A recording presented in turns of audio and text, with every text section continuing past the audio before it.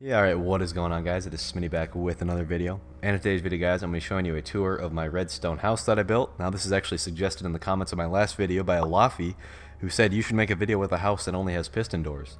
So I took that idea and I expanded upon it, and this is the redstone house that I built. So I tried to fit a whole bunch of redstone contraptions in here, and let's see what we can find. Alright, so let's just walk right through the front door. As you can see, we are launched down through the floor and come out in the middle of the house instead of the top floor.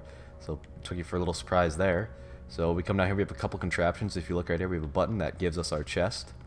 And we have a couple of useless items in there, so we can send that back. If you come over here, we have our armor stand, which comes out from the floor with our pickaxe on it, which is pretty neat. Send that back. This is our secret room with all our goods, so you have to type in the correct password combination lock to get in.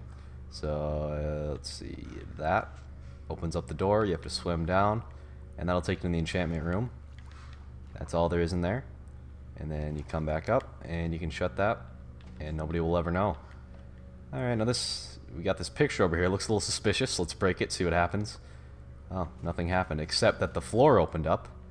So we come down here, check out the basement, and we have just a whole bunch of automatic farms down here. Melon farms, sugarcane farms, some storage.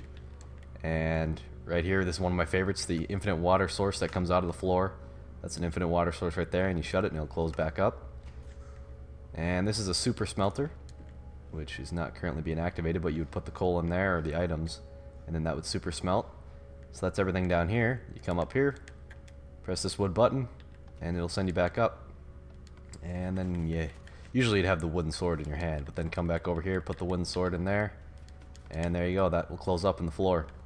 So that should be everything out here. Now we're stuck on this level. What will we do to go up? We come to the corner, stand right here, press this button, and we get launched up to the top floor. Up here we got a couple toggleable lights we can turn on and off on the floor and on the ceiling. Right here we have our shulker box machine that'll bring us cycle through shulker boxes.